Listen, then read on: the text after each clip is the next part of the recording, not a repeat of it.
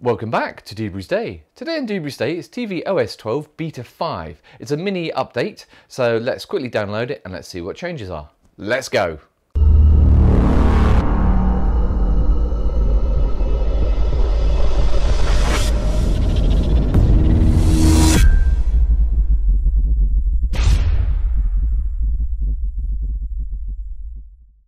So guys, usual test, I'll do a quick check beforehand to make sure that the Dolby Atmos isn't working. So I'll go into Blade Runner 2049, hit play.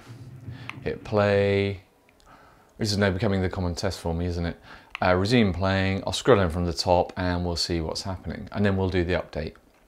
So scroll down, info, as you can see it says 4K Dolby Vision CC, so it's not in Dolby Atmos. So let's go out of here, let's go back, and now let's do the update. So this will be fast forwarded on the actual video. So system, software updates, update software, download and install. Right, I'll see you once it's done.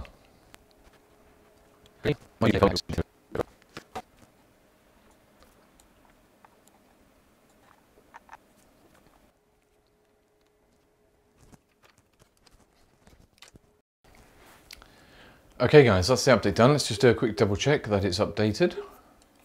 Go across to the settings, down to the system and software updates. Check what version we're on. Already up to date, 16J5334E. That's the new version, that's beta 5. Let's come out. Let's pop into the video and audio first, see what's changed in there, if anything. Let's go down to our audio format. Change format is off as normal, Dolby Atmos is on, so we can turn it off and on. Change format, that should change it down to Dolby Digital 5.1 or stereo, that's all the same. So Dolby Atmos on there, so nothing's changed there. Let's drop out of here. Let's do our test first. So let's go to movies, and then let's go to what we've purchased, and let's do the Blade Runner test again. Let's do that straight away out of the blocks, and then we'll do screensavers after this. Right, here we go. Blade Runner 2049.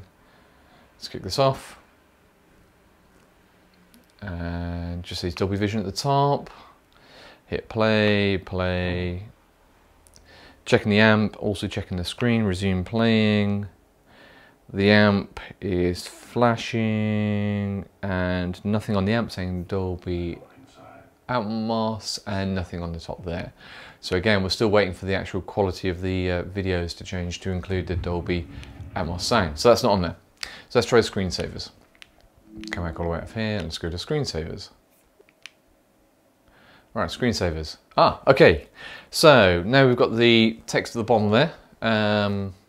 Let's scroll left and right.